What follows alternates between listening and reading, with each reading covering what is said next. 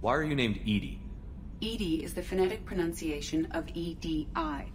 That is an acronym for Enhanced Defense Intelligence. Hey, Hill. Hill here. Gaming.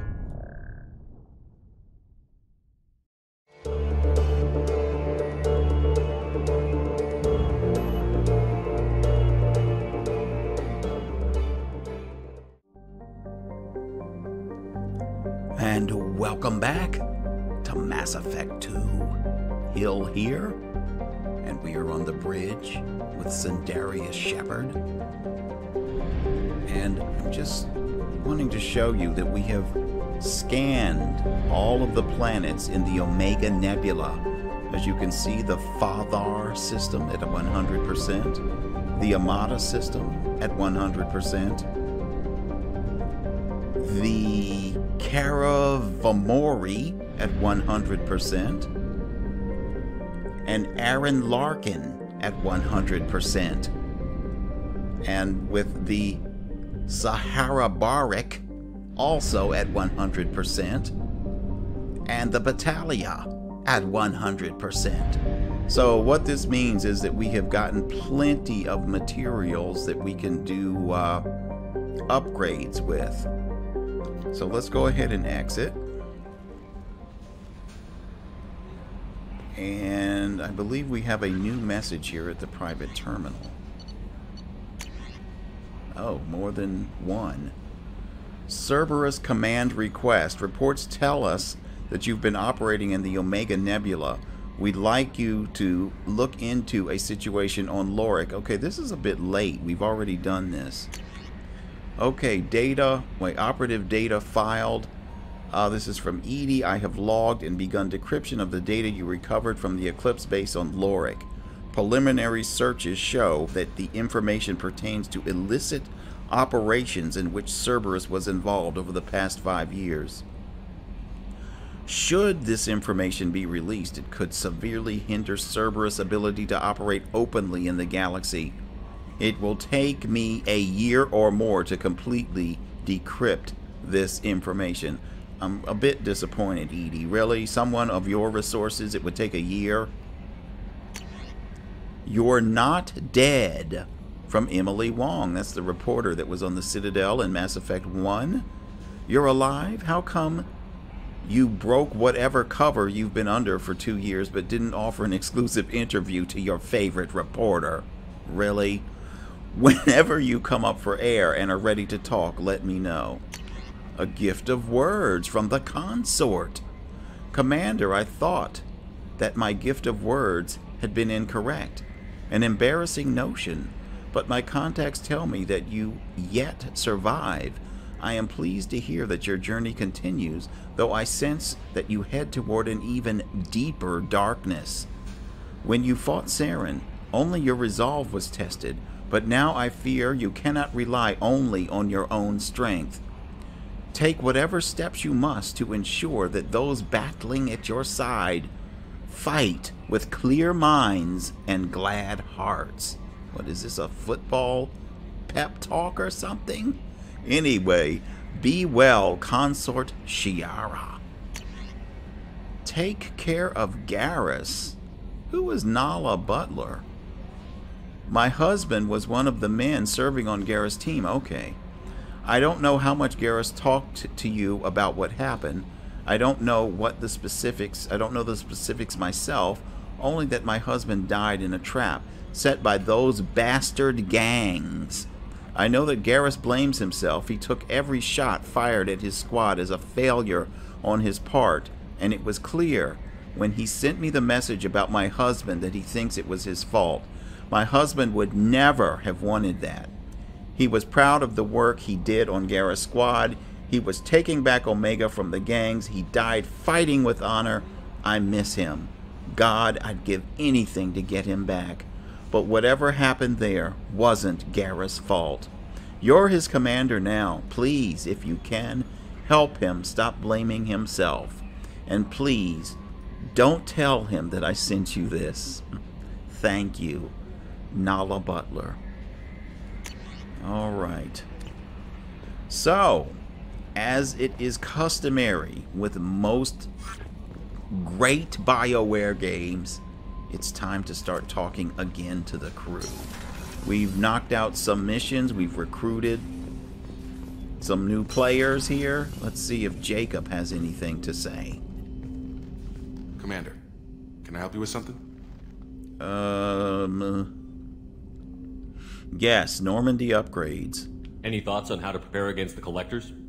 They spec'd this ship to the original Normandy, but you were there. The Collectors cut her like butter. This armor just isn't top of the line anymore. People will die if we don't upgrade. Alliance had some new toys in secret dev before I left. I could try and pull a few favors. Oh, really? Already? Heavy ship armor? Alright, we might as well go ahead. Heavy ship armor. Solaris armor, people. Alright, we now have Solaris armor installed on the Normandy. Okay, anything else, Jacob, you want to talk about? Commander, can I help you with something? I'm more interested in just talking for a bit. Sounds good. Have to say you run this ship tight, and we're getting things done. We keep on track and maybe we'll figure this out. I hope so. I'm not looking forward to the debrief if it all goes to hell. Is there something specific? Or are you just checking in? I heard you were big in the Alliance. Figured we have something in common. I did some things that caught attention and stirred up the Citadel. That was after the Alliance put me on leave, though. Didn't drive a Mako through a relay or take down a Reaper, but you covered that. What was your proudest career moment? The job I'm proudest of wasn't for the Alliance. Nobody really knows about it. A Batarian group was plotting to release a weaponized virus and kill the Council. Miranda and I stopped it. Strange that it wasn't bigger news. The real work doesn't get publicized, you know that. They say it's better that people don't know how fragile the system is or how close the bad guys can get.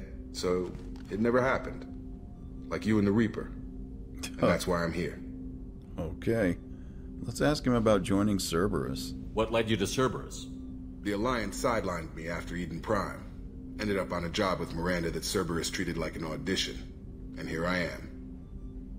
You don't seem like a results-at-all-costs kind of guy. Cerberus history doesn't bother you? The Alliance is all politics. Somebody has to take down the bad people. Cerberus keeps that line, I'm on their side. Okay. You make no apologies for doing what you had to. I admire that. I couldn't go back to the Alliance, not after the cover-up. They did the same to you. General public never knew you were dead or heard the real story of the Citadel. Did you know they used you on recruitment ads? You were the human ideal for like 6 months. Then they replaced you with a composite image they invented. Guess you didn't focus test right. You were actually the Alliance poster boy, and they still dumped you. I don't like it, but I can see benefit in keeping some things from the public. Maybe. And Cerberus isn't exactly transparent either. Where's an honest soldier go, Shepard? Right here?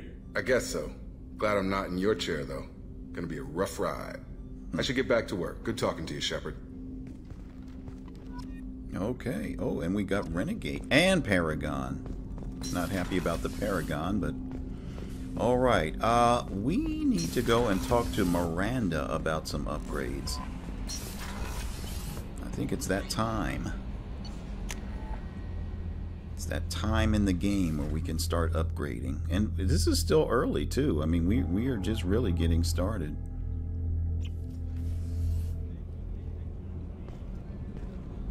Okay. Miranda's office. Commander, what can I do for you? Normandy upgrades. Have you got any ideas for potential upgrades we could make? A few ideas, yeah. Here, take a look.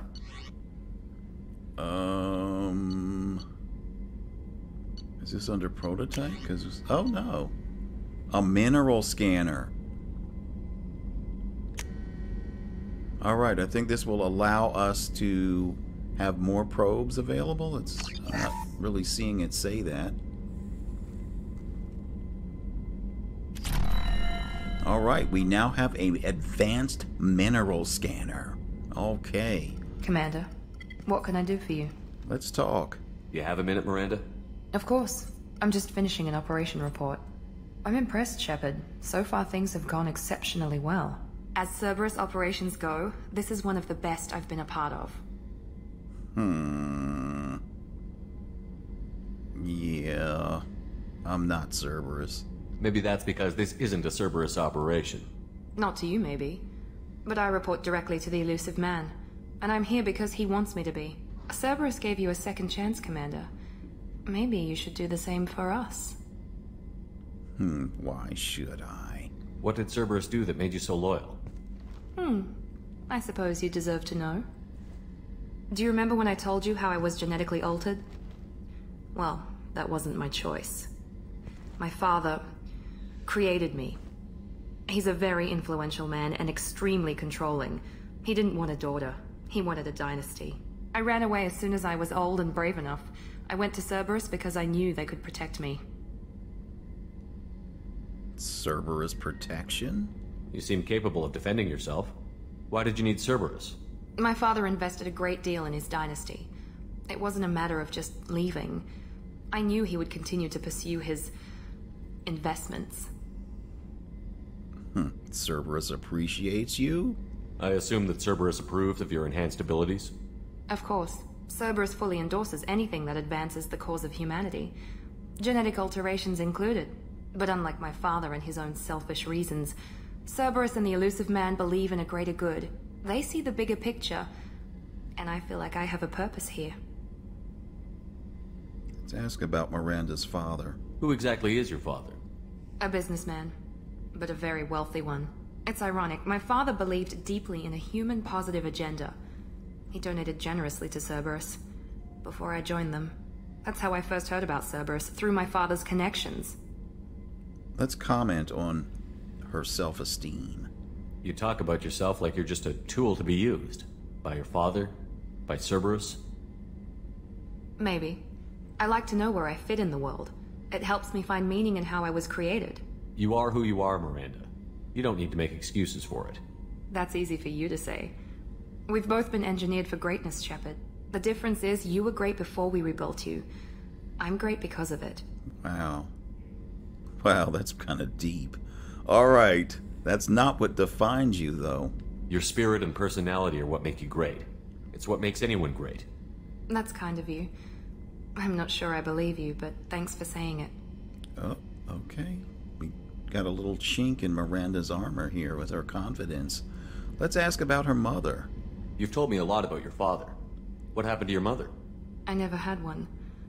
Most of my genetic material is based on my father's tissue. His Y chromosome was altered with an amalgam of desired traits from various sources. How arrogant can you be? The man is completely egomaniacal.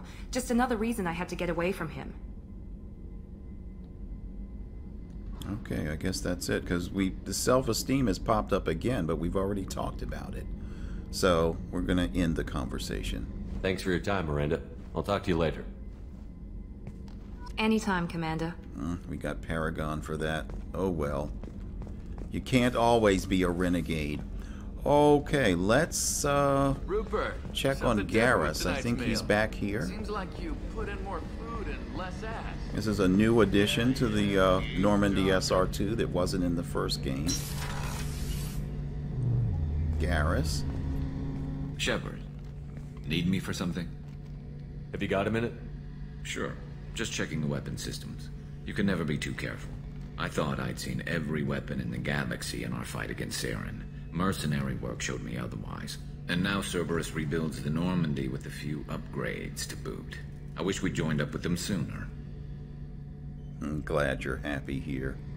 I'm pleased to see that you're getting along with the new crew. They're as friendly to me as people from a group like Cerberus can be.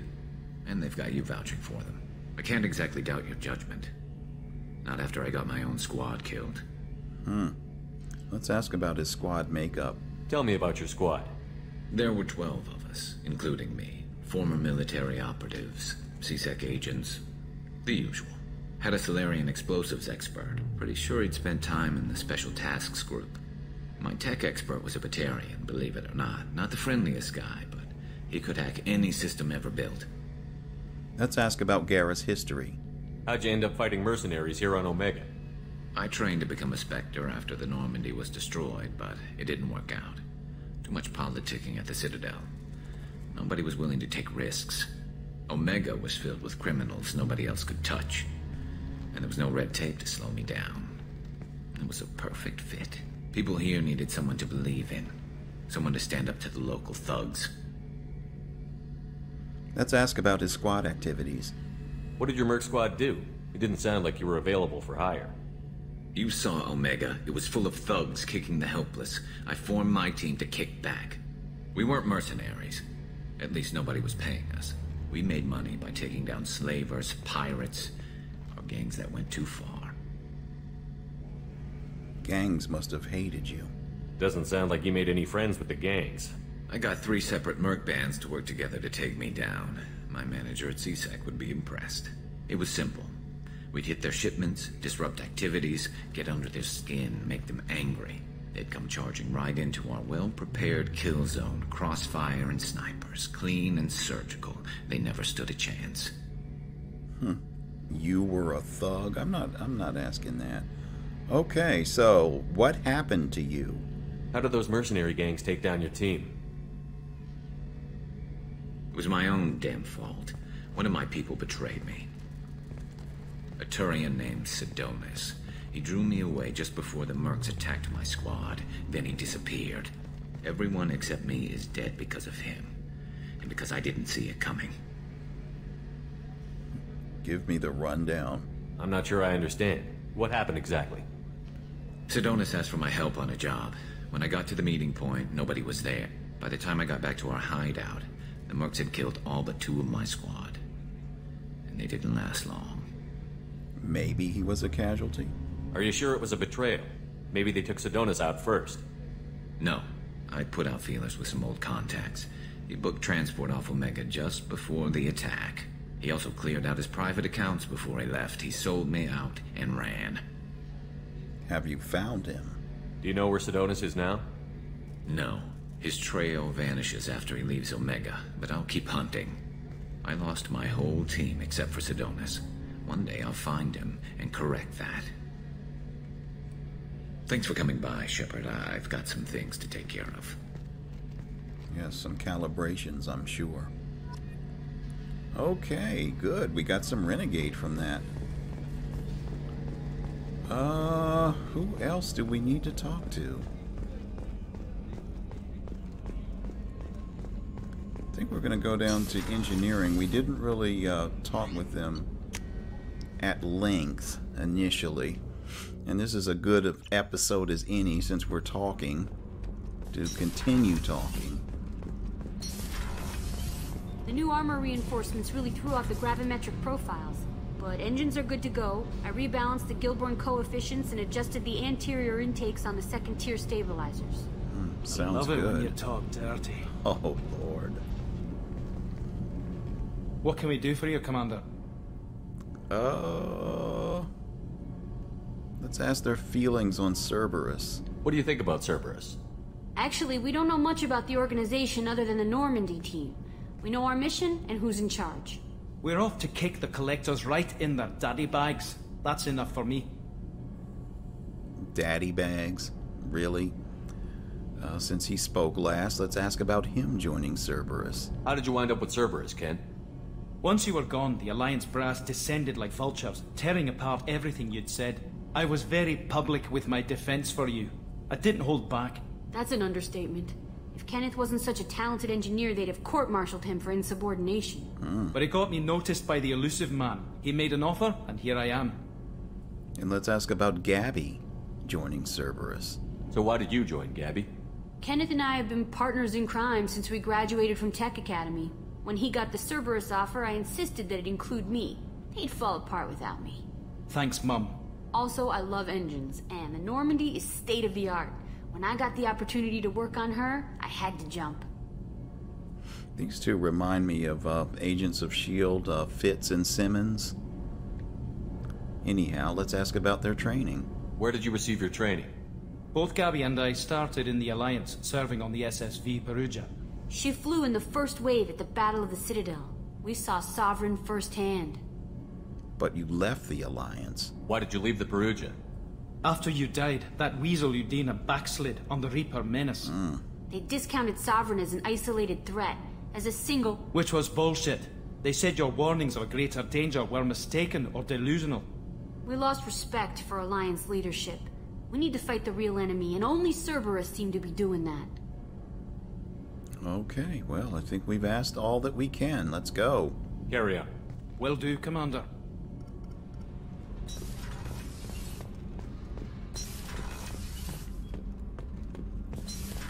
Alright, let's go back up to the CIC.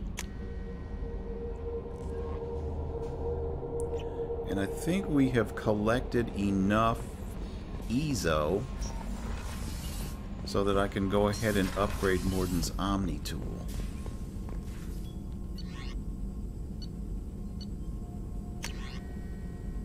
Oh, look, I can increase the metagel capacity as well. Okay, we'll go ahead with that. What else? Assault rifle damage. We'll come back to that in a moment. Okay, so we have emergency shielding. Alright, we can... let's go ahead with the harmonics here. And what else have we got? Trauma module. Unity heals your squad to full health. Let's go ahead. See, fortunately, we did a lot of this mineral scanning on these planets, so I'm able to do this. And what about these prototypes? Okay, here we go. Morden Omni tool. Let's go ahead and upgrade that. Alright, I think we're good. We got all our defensive stuff. Yeah, we have plenty of our iridium, so let's go ahead and do the assault rifle damage.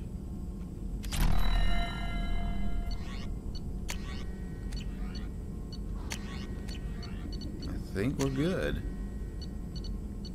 I don't know about this missile launcher and stuff. Do I even need this?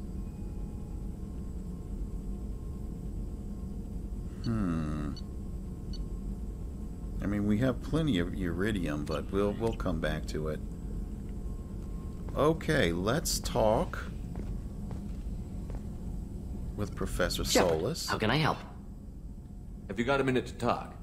Yes, would like that, actually. Talked about work earlier. Time with Special Tasks Group studying genophage. Yeah, wasn't entirely honest. Lie of omission. Also, other kinds. Need to clear the air. Mission too important to keep secrets. Work on genophage was more than just study. I suspected as much. I had a feeling you were holding something back. Apologies, classified information, but you've earned the full story. Need to know me, what I can do, what I did. Wasn't lying completely. Initially just did recon, but uncovered data. Troubling. Krogan population was increasing at faster rate than expected. Krogan were adapting to genophage, overcoming disease. Perhaps they weren't adapting. Maybe they were just having a lucky year. Or fewer mercs left, meaning more Krogan were left to repopulate. Please, Shepard. Social environmental concerns accounted for. Not an undergraduate. Population spike caused by adaptation to genophage. No other possibility. How did it happen? Did the Krogan evolve, or did some of their scientists develop a treatment? Krogan scientists? Never met Krogan scientist worthy of term. No. Natural evolution. Krogan physiology incredibly durable. Organ redundancy, backup systems, cellular regeneration. Genophage like any other natural hazard. Krogan evolved past it. This is a major threat? No. Let's ask what happened next. What did your team do when it learned that the Krogan were overcoming the genophage? Personally led a science team. Geneticists, chemists, sociologists, mathematicians. Created new version of genophage. Released it on Tuchanka, other Krogan-centric areas. Restabilized Krogan population. Was this the best choice? You never considered other options? Hundreds. Thousands. Modified genophage offered best outcome. Stabilized population, avoided publicity that could incite Krogan anger, averted potential genocide, or devastating war. Best solution for whole galaxy. Krogan included. Let's talk about the effects of modification. How did your genophage modification work? Krogan evolution attached garbage genetic code to genophage attack sites. Modification created other areas for garbage code to connect. Left sites clean, capable, running smoothly. Let's talk about the distribution of the virus. How did you distribute the modified genophage? Covert drops, hospitals, clan centers, water supplies. Very difficult. Few Solarians on Tuchanka. Team got caught a few times. Had to fight free. Messy. Better when things went as planned. I've got to ask, this was the best choice? You never considered other options? Oh, we got Hundreds, this already. thousands. Okay, all right. Stabilized averted potential genocide or devastating war. Best solution for whole galaxy. All right, thank Krogan you included. for telling me. I doubt you told many people about this, Morden. I appreciate you letting me know. Wanted you to know I'm willing to do what's necessary. Should get back to work. Talk more later. Next time tissue synthesis has to compile. Good for free time. Okay, so I think we've talked to everyone we need to at the moment. Did I see, I thought I saw something over here to read. We can go up here since this is a talking episode. And we can talk more with Joker and E.D.I. But we'll get them back. Shepard... Commander. I assume everything is going well up here? I really want a chance to put the Normandy through her paces. I just have to trim up the drive output and it'll be like we never lost her. Safety standards advise against manipulating drive settings while engines are powered and in use, Mr. Moreau. Commander, can we shut this thing off? I don't need it in my day-to-day. If you don't want to hear it, turn the damn sound off. Well, it doesn't change anything. It's still watching. Like some creepy kid staring at the back of your head in comp side. You just want to punch him, but he's special and he sets fires or something. Okay, a little too far there, but you know what I mean. Your problem, not mine. Thanks. I'll remember this. Let's talk about the good old days. Ever think about the old Normandy and the trouble we got up to? Yeah, those seem like the good old days now, but come on, it was hell at the time. Geth, Saren, Sovereign, and then we got dumped. We're stuck in a weird place, sure, but back then it wasn't all sunshine and bunnies. What about the old crew? What happened to the rest of the old crew? I heard most survived. Almost did. Presley didn't. The rest of us just sort of drifted apart. The Alliance didn't care. I don't think they liked all the non-humans in your crew. We were your team, Commander. With the Normandy destroyed and you gone, there wasn't much keeping us together. Okay, let's talk about the squad. What do you think about the people we're picking up? Well, about the ones you went out with last, I would never say anything against Miranda and expect to survive the reprisal. Jacob is way too nice a guy for the number of ways he knows how to kill people. It's just my opinion, though. There's really no need to go spreading it around. Let's talk about the mission. So, how do you think we're doing? Well, the Normandy's not as ready as she could be. There's always more we could upgrade. And as for the crew, you'd have to ask a people person. Right. That's it for now. See you, Commander. And E.D.I. Yes, Shepard. Yeah, let's talk about you. I want to know more about you. Do you have a specific inquiry? Where are you? My core intelligence is housed in a quantum blue box located behind the medical bay. Why are you named E.D.I? E.D.I is the phonetic pronunciation of E.D.I. That is an acronym for Enhanced Defense Intelligence. How are you getting along with Joker? Mr. Moreau does not trust me. It offends him that I am installed aboard his ship's computers. Yeah, the last Normandy did just fine without an AI reminding me the airlock is ajar. Let's discuss something else. Ready. What's this area of the ship? This is the bridge, where the navigator plots our FTL vectors, and the helmsman maneuvers the ship. Yeah, sitting right here, thanks. I'm just testing her, that's all. Let's ask about Cerberus. I want to know more about the people I'm working with. Much of that data is classified. Uh-oh. Do you have a specific inquiry? Did you see that, people? She just went red. Let's ask about the structure of Cerberus. How is Cerberus organized? Aside from the elusive man, I don't see much chain of command. Cerberus is organized into task-oriented cells. Each operates in isolation. Members from one cell cannot recognize the members of another. Each cell's agents are led by a single operator. We are called the Lazarus Cell, which is directed by Operator Lawson. Interesting. Let's ask about the resources of Cerberus.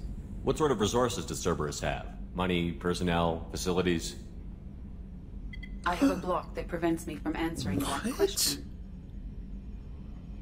Did you see that, people? She went red again.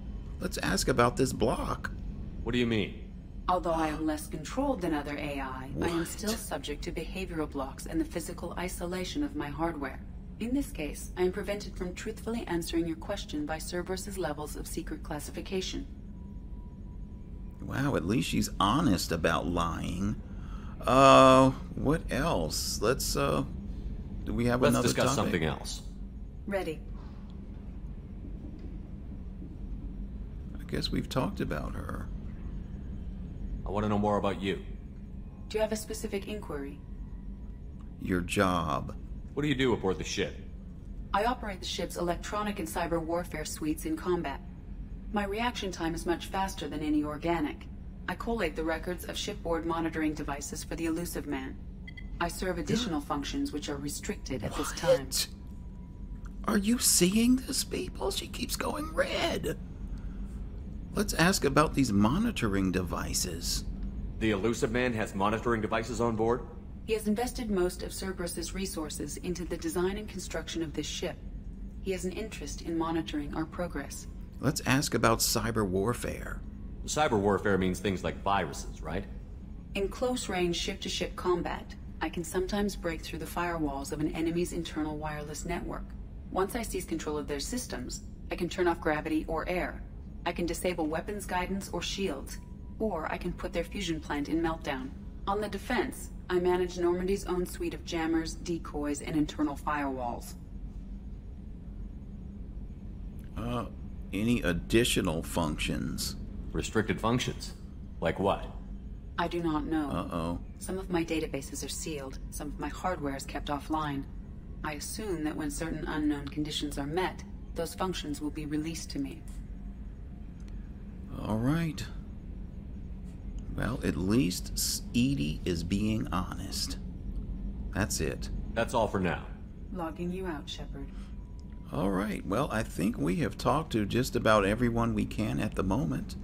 So we're going to go ahead and conclude this episode, and we will continue with more Mass Effect 2.